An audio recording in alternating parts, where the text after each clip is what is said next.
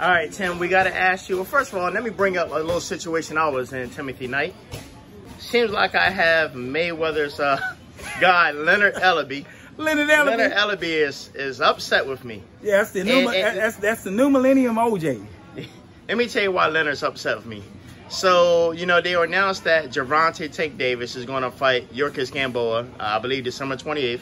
I'm like, okay, cool fight. I had no problem with that. And Jean Pascal, you know, after he beat Marcus Brown, right, he's going to be defending against Badu Jack. I was like, okay, it's another good fight. And, you know, I'm like, you know, I'm going to watch that card. That's going to be good. And next thing you know, he's on Twitter and he said, we're going to have Nas, Wu-Tang Clan. We're going to have Migos. It's going to be in Atlanta. We're going to have this rapper, that rapper, rapper this, rapper that, yeah, rap.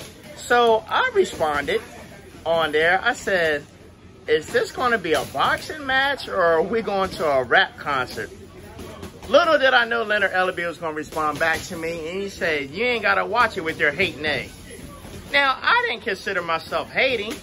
But I'm from the old school. In between matches, I don't want to see a rap concert. Yeah. I don't want to see rappers. That's just me. Yeah. Other people might not like it. You're old school. You've seen this. They've tried to do this before, and it didn't work. Do you want to see rapping all in between fights? No.